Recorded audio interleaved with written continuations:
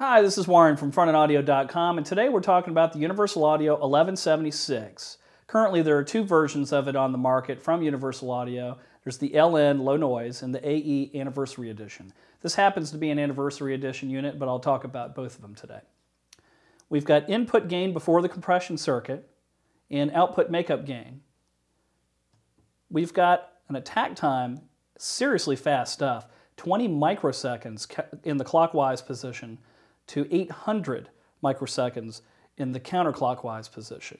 Now on the 1176 LN, there's actually an off position here, counterclockwise. On the AE version, there's actually a slow attack time of 10 milliseconds. Our release time clockwise is 50 milliseconds, all the way out counterclockwise to 1.1 full seconds. So we've got a lot more control over our release time. Ratios, they're different on both units. On the 1176 LN, we've got 4, 8, 12, and 20 to 1 compression limiting available. On the AE version, they've mellowed out those ratios where we've got 2, 4, 8, and then 20.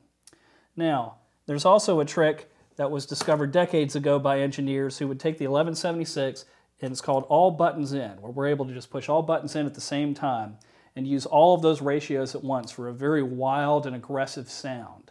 However, one difference between the two units, on the AE, you would actually achieve the classic sound by using the top three. Adding the 2-to-1 ratio at the bottom, all buttons in on an AE, is actually going to mellow the sound out some. So the more aggressive sound of the LN is all buttons, the AE is the top three. Our metering is selectable from gain reduction to +8 or +4, and the power for the unit is available on the face of the unit as well. Turning the 1176 around, we see that Universal Audio uses standard XLR balanced connectors. There's also a barrier strip available. Even if you're using XLR for your audio, the barrier strip can be used with a special device from UA to connect two 1176s in stereo. One thing to note is that the units will then share resistance values for attack and release times, and they're effectively halved. So the 20 microsecond fastest attack time turns into a 40 microsecond fastest attack time. So there's an effect there as well. The unit is also switchable to 230 volt. There's a fuse swap that's required. There's more information on that in the manual. The 1176 is the sound of rock and roll. It really is a very versatile compressor limiter. It's very fast. Drums, bass guitar, vocals, we can just grab that stuff and just hold it steady, but it still has a good presence to it, sort of an electric, excited kind of sound.